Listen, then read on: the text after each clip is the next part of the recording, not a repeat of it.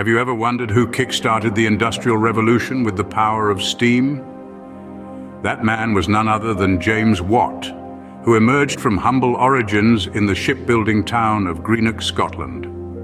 Born in the 18th century, Watt grew up in the shadow of his father's shipbuilding trade.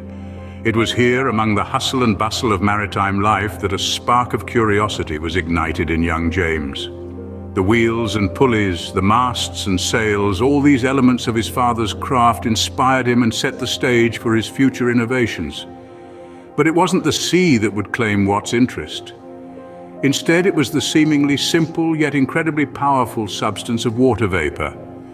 The steam that powered the kettles and heated the homes of his town would become Watt's obsession and his ticket to immortality. The young James Watt, a curious and inventive mind, was about to change the course of history. What if we told you that the man who revolutionized industry was once considered a weakling? Yes, indeed, the life of James Watt started not with a bang, but with a whimper. Born in Greenock, Scotland, in the year 1736, Watt was a frail child. His poor health often kept him away from school, leading to an unconventional education that was largely at home. This unexpected twist in his early years, however, turned out to be a blessing in disguise. As he spent long hours at home, Watt found himself entranced by the world of mathematics and mechanics. He would often be found in his father's workshop, tinkering with tools and creating miniature models. This fascination was not a mere child's play, but the first flicker of a flame that would brighten the world of industry. As Watt grew, so did his passion for mechanics. He realized that to feed his curiosity and craft, he needed formal training. So, in 1755, at the age of 19, Watt packed his bags and moved to London. It was here that he apprenticed under a renowned instrument maker. This was not an easy journey.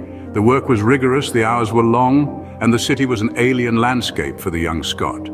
But Watt persevered. He learned the craft of instrument making, honing his skills and absorbing everything he could about the intricate mechanisms that make machines work. Yet, London was not to be his permanent home. After a year of intense learning, Watt returned to Scotland in 1756. He carried with him not just his newly acquired skills, but also a sense of purpose. He was a man on a mission, a man with a dream, a man who was ready to change the world. With his newly acquired skills, Watt returned to Scotland, unaware of the great invention that awaited him. Little did he know that he was on the precipice of a revolution that would change the course of human history. Can you imagine a world where steam power was inefficient and barely used? Hard to picture, isn't it? But that was the reality before James Watt stepped onto the scene. Our story takes us to the University of Glasgow, where Watt was working as an instrument maker. It was here that he encountered the Newcomen steam engine, a marvel of its time. This engine was used to pump water out of mines, but Watt, with his sharp mind and keen eye, saw something others didn't: inefficiency. The Newcomen engine was wasteful, squandering heat and steam. It heated and cooled the cylinder with each stroke, leading to a colossal loss of energy. Watt knew there had to be a better way, and he was determined to find it. His eureka moment came in the form of a separate condenser. By allowing the cylinder to remain hot and the condenser to stay cool, Watt's design was able to prevent the colossal waste of energy seen in the Newcomen engine. This was a game changer. Watt had turned a fuel-guzzling behemoth into an efficient, practical machine. But the significance of Watt's separate condenser goes beyond just improved efficiency. Can you imagine the impact of an engine that could power machinery continuously without needing to stop and reheat? This opened up a world of possibilities. Industries could now operate on a scale and at a speed never seen before. The steam engine, once a niche device used only in mining, was now a driving force of industry. Watt's separate condenser was more than just an invention, it was a catalyst. It transformed the steam engine from a novelty into a powerhouse, from a curiosity into a revolution. It was the spark that ignited the Industrial Revolution, changing the face of the world and paving the way for the modern era. It was a testament to Watt's genius, his foresight, and his determination to make the world a better place. Watt's separate condenser was the spark that ignited the Industrial Revolution. But how did Watt's invention spread across the world? Let's take a step back to the late 18th century. The man James Watt, an innovator, a visionary, and a steam engine revolutionary, was not alone in his endeavors. As with many great accomplishments, his success was a team effort.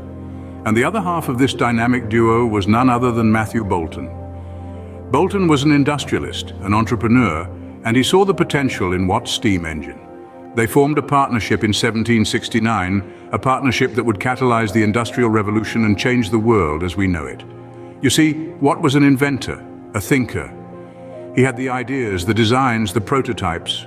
But Boulton, he had the resources, he had the manufacturing capabilities, and perhaps most importantly, he had the business acumen. Together, they were able to secure patents, protecting Watt's inventions from being copied and allowing them to manufacture and sell the steam engine on a scale that Watt alone could not have achieved. And the impact of their engines? It was transformative. Let's consider a few key industries of the time: mining, textiles, and transportation. Before Watt and Boulton's steam engine, these industries were powered by manpower, animal power, or at best, rudimentary water power. They were inefficient, labor-intensive, and limited by natural resources. But with the advent of the steam engine, these industries were revolutionized. Mining operations could go deeper, extracting more resources. Textile mills could operate faster, producing more goods. Transportation networks could reach farther, connecting more people and places. The steam engine made these industries more efficient, more profitable, and in doing so, it transformed economies, societies, and the very fabric of life in the 18th century. Watt's steam engine was not just an invention, it transformed economies and societies. It was the catalyst for an era of unprecedented growth and progress, an era that would lay the groundwork for the modern world we live in today. So what's the big deal about a steam engine anyway? Well, let's delve into the legacy and impact of James Watt's invention. The steam engine, in essence, was more than just a machine. It was a catalyst, a spark that ignited a revolution, not just in industry, but in every aspect of life as we know it. Watt's steam engine was the driving force behind the Industrial Revolution. It accelerated the pace of production, enabling factories to produce goods faster and more efficiently than ever before. This led to a surge in economic growth, transforming Britain from a largely agrarian society to an industrial powerhouse. But the impact didn't stop at the factory gates. The steam engine revolutionized transportation, powering locomotives and steamships, shrinking the world and opening up new markets and opportunities. As the Industrial Revolution took hold, we saw an unprecedented wave of urbanization. People flocked to cities in search of work, leading to the growth of towns and cities. It was the dawn of a new era, an era of bustling city life, of towering chimneys and clanking machinery. Watt's legacy extends beyond the realms of industry and economics. His invention had profound social implications as well. It changed the way people lived, worked, and thought about the world. It gave rise to new social classes, new ways of thinking, and new forms of art and literature.